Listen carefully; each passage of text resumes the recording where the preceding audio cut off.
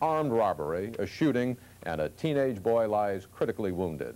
But police have enlisted the aid of a secret weapon in their search for the criminals. A closed-circuit camera captured the crime in progress. Bill Brown reports. It's a stick-up at a gas station. Two men walk in with guns hidden in their pockets, while a third man stays outside as lookout. Someone will be shot.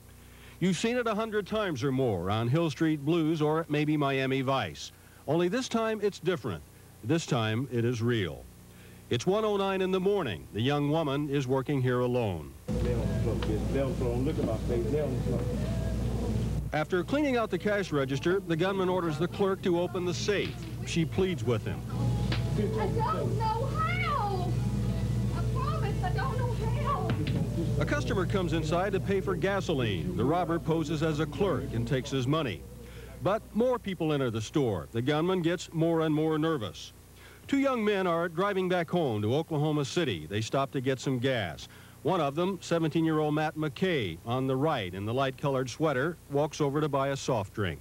Everybody get out. Get out. Don't look at my face. Get out. Get out. Busy say get down. Get down. Get down. Get down there. Go back down. Get out the spot. Everybody. Get out. The bullet slams through the McKay boy's chest and lodges in his spine. The robber then beats and kicks him. On his way out, the gunman has a final warning for the clerk cowering behind the counter. If you move, I'm gonna blow your brains out. If you look at the film, this is one of the most brutal incidents that I've seen in many years now. I have been in the business a long time. These people are very dangerous and need to be removed from the streets. Dallas police think the three men also shot and killed the mother of an infant during the holdup of the Southern Comfort Motel on Thanksgiving Day. And they're also suspected in at least 4 other local robberies in which people were shot or beaten.